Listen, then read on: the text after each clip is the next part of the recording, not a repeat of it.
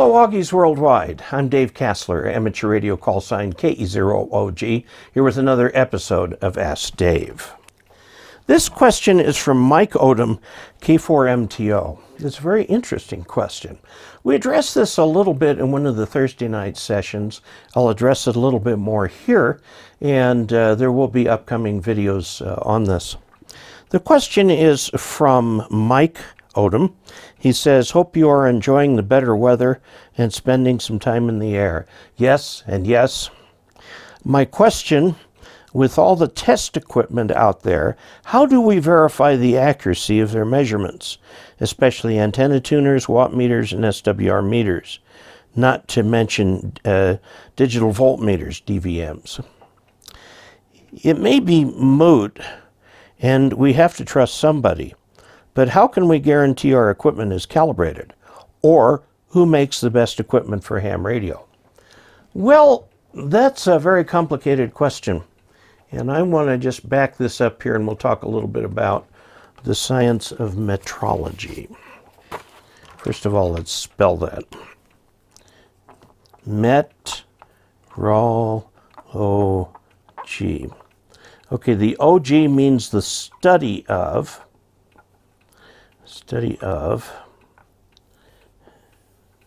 measuring. The study of measuring. Many years ago, in the 1800s, there was a war over in what is today the Ukraine. It's called the Crimean War, and the British were fighting in it. Canning of food had just been developed. And one of the favorite things to can was meat. And the way you can something is you put it in the metal container, okay, and then you heat it. You heat it to cook all the food inside. And then that will stay sterile until it's open. Now, what happened in the Crimean War was there was some spoiled meat. It got botulism is what it got in there. And they would open the cans of meat and it would be poisonous. And there was a big stir about that because this was food that had been supplied to the, the royal forces over there in the British Imperial forces. And there was a huge hoopla in the British scientific community because they didn't have any way to tell when canned food was good and when it wasn't. Now, obviously what happened was that the food was not cooked long enough in the cooker to completely kill all the microbes.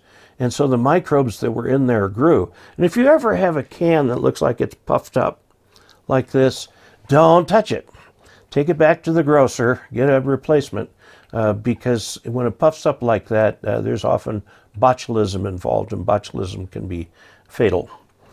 So what the British did in response to that was they started measuring everything. They developed scales for temperature, the Fahrenheit scale.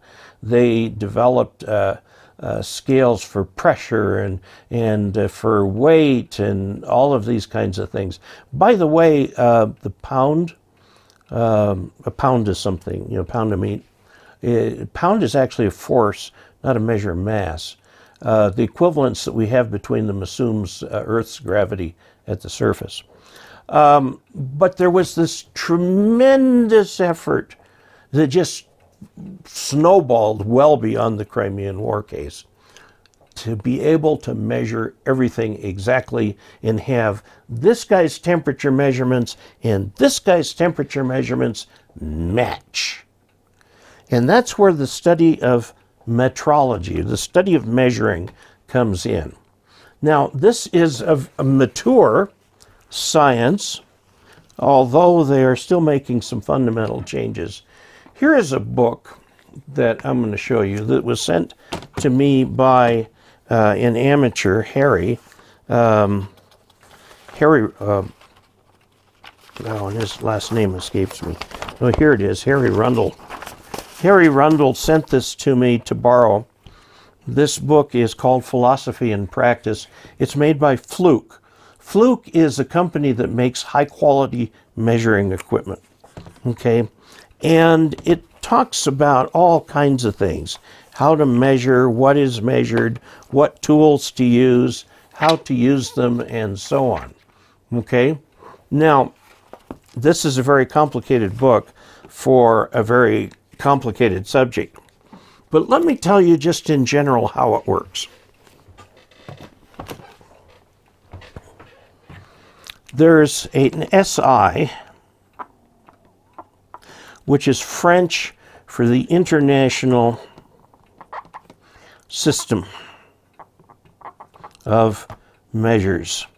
Okay, and there are SI basic units. The unit of let's see, it would be distance, and the basic unit is 1 meter. Time, 1 second, because it's in seconds. And there are many different types of measurements. There are like 6 or 7 so-called fundamental units. All other units are derived from it, including volts and so on. Now, what is a standard meter? Well, the standard meter is defined as basically how far light travels in a certain amount of time. But the way it actually works is there's a master standard. Okay. For years, there was a platinum bar in Paris with 2 scratches on it. And the scratches defined the length of a meter. And so there would be secondary standards that would match this within a certain precision. And then these were distributed to countries like the US, the UK, and so on. This is all in France. It may have been moved to Geneva by now, I don't know, but it was in France that this was all done. France was the leader in science back in the period of time this was done. So here's how it works. According to this book, which describes how to measure things, you have a standard. There are 2 kinds of standards. There's the primary and the secondary. Okay, and so let's take 1 volt. There is in the US one ultimate standard held by, guess who? The old US Bureau of Standards, now known as NIST, National Institute of Standards and Technology, okay? And they exist today. They're very, very active. These are the people who run WWV. These are the people who have the National Atomic Clock, although the Naval Observatory gets involved in that too. This is where your standards come from in the United States. And these people coordinate with the people at the international level. I had a friend, David Allen, a number of years ago. He worked at National Bureau of Standards, and his primary work was associated with the definition of the second. 1 second. You'd be surprised how much work goes into defining the length of a second. You can use a cesium clock. Cesium clocks are extremely accurate over very, very, very long time frames. However, on a very short time frame, there can be a little jitter in the length of the second. Rubidium clocks are not as good over the long term, but have better short-term stability. I mean, it was getting into this kind of thing. I remember once he told me he was in Europe to be there for the International Consultative Committee on the definition of the second. And so it's very interesting. Basically, they're putting together a new atomic clock that has accuracy such that if it had started at the beginning of the universe, it would be off by less than 1 second now. That's how accurate it would be. But be that as it may, every company that makes quality gear, and I'm going to include in this Fluke and others, they make voltmeters and stuff. They'll have a primary standard, one primary standard. You can't have more than one. You got to have one. Okay, and then this is checked periodically with other companies' primary standards, and it's checked with the National Institute of Standards and Technology. And yes, there are certificates, and there are measurements, and there are reports, and you would not believe the administrivia that goes with this. Then all the instruments that it makes are compared with a secondary standard. They might have one at a plant in Baltimore, and they might have one at a plant in Houston, you know, that all their instruments, this is traceable to this, which is traceable to the international. Traceability is important, okay? Now, it is possible to buy lab instruments that are certified, and you've got this traceability. Be prepared to dig deep into your wallet to get such a standard. For ham radio, let me show you the standard tool.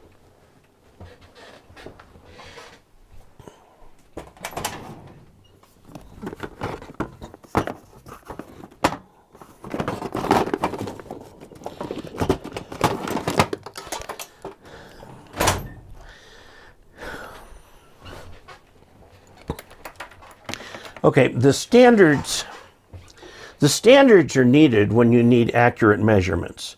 Now the question is, how accurate do you need your measurements? Now, as I've mentioned before, in ham radio, going out to 3 digits of precision is usually enough, except for one thing, and that's frequency. Frequency we want measured to the hertz. So that's 1 part per 10 million at 10 megahertz. Okay, whereas it's 1 part in 1,000, or maybe 1 part in 100. This is the amateur standard. This is from Harbor Freight.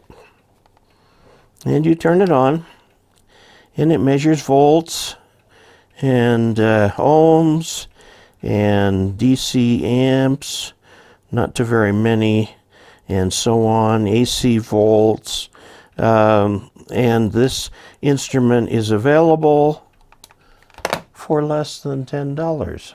Okay, so if you want an instrument that is traceable, you would go to somebody like Fluke and get yourself a $1,000 or $2,000 instrument. Or you go to Harbor Freight and get one of these. How much different is one of these from the really accurate instruments? And the answer is not much, but some. For example, I noticed a watt meter, an MFG watt meter that I have. It reads low by about 10%. I measured that against my oscilloscope, which actually has a certificate of traceability inside of Regal's lab. I mean, it's designed to be a lab-grade instrument. Okay, and it's just a little different. Now this will measure just about anything a ham radio operator needs. Is the battery still good? Sure, test with this right here. Is the resistor 50 ohms or 500? Tell with this thing right here. All those kinds of things, you know, am I really getting 12 volts through this? Is it 13 volts? Tell with this thing right here. This is probably about 2.5 digits of precision, and this type of thing will do. This will not measure true RMS voltage for non-sinusoidal AC waveforms. But when was the last time you needed the RMS value of a non-sinusoidal waveform? I can't remember the last time I've needed that. Okay, so if I need that, I'll go over to the scope. And the scope, the oscilloscope, was a $525 instrument. This was $8. So there you go. For ham radio, what you get is good enough for our ham radio usage. Now, if you were in a broadcasting station and you were measuring plate voltage or something like that, you probably would want to get it accurate, because the FCC has limits on what you can do, and you have to measure your frequency, you have to measure plate voltage so you can transmit power out, and the power can't exceed. You want it to be right up against what the limit is, but you can't go over it, so you need more accurate test equipment. But for ham radio, we're fine. Who makes the best equipment for ham radio? Whatever works for you. Now, one other little thing about metrology. If you have instrument A and it measures 8.67 volts, this is an estimate of the current voltage, okay? 8.67. We don't know what the actual voltage is. No one can know what the actual voltage is because we can only measure within certain tolerances. Now, your experience with this meter is pretty good. So you say your estimate of that voltage is 8.67. Well, now let's suppose that you have another identical instrument and it measures 8.65 volts. Whoa, what do you do now? Well, if these are equivalent instruments, like two of the Harbor Freight thing, okay, your best estimate is 8.66 volts. Okay, you average the two. Now let's suppose this over here is a super lab grade instrument, and it's 8.65, and this is your cheap Harbor Freight thing right here at 8.67. You'd go more with the 8.65. You tend to weight the instruments that have better known accuracy over the instruments that don't. Okay, so you might go with 8.65 on this right here. Now, if I were measuring the battery output voltage, I'd be lucky to have it within 1/10 of a volt of 8 volts or something like that. So anyway, that gives you a little hint at the study and practice of the arcane and very interesting science known as metrology. For amateur radio use, pretty much anything you pick up will be fine. I would recommend, you know, sometime in your amateur life, get yourself a fluke meter, a fluke multimeter, DVM, because it will come in handy. One thing you got to be careful of is on these digital meters, turn the power off when you're done, otherwise you run down the battery. The battery is a 9-volt battery. They're not cheap, okay? So make sure you keep that off. Some of the voltmeters have an off position. It's usually at the top, and I'm eternally forgetting to set that right, and I've gone through a lot of 9-volt batteries. There you have it. If you would like to support this channel financially, you certainly may by going to dcasler.com/support. There might be a way there that fits or works for you. I would ask you please also to subscribe to the channel. Click like, share, all those good things like that. And until we next meet, 73.